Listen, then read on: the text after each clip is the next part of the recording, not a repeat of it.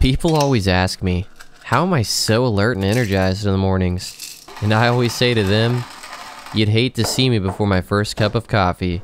That's why I'm a rise and grinder. The key to good coffee are the beans. I mean, you need to buy fresh beans.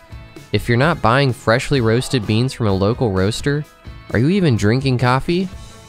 Oh man, that is good coffee.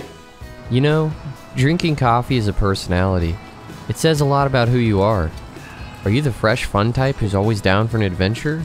Or are you the stale, boring type who needs loads of cream busted onto them to feel important? I know where I stand, and that's why I drink my coffee black. When I drink fresh, local black coffee, I pick up so many flavor notes, it's like Beethoven's Fifth in liquid form. I average around 16 cups of coffee a day, and of those 16 cups, you'll never catch me drinking Starbucks. I bring my AeroPress with me everywhere, and I brew cups on the fly, just to make sure I'm drinking fresh, locally purchased coffee.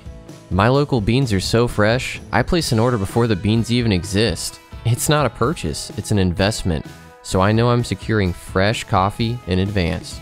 If you don't eat raw coffee beans, you're not truly enjoying coffee. Sometimes you need to crunch down on a bean to really inject those flavor notes into your taste buds. Let the beans ejaculate in your mouth. That's good coffee. If you only drink black coffee and only occasionally eat beans, you're doing it wrong. You're not getting all the flavors. That's why you need to grind up your beans and pack a lip of fresh, local coffee. Nothing better.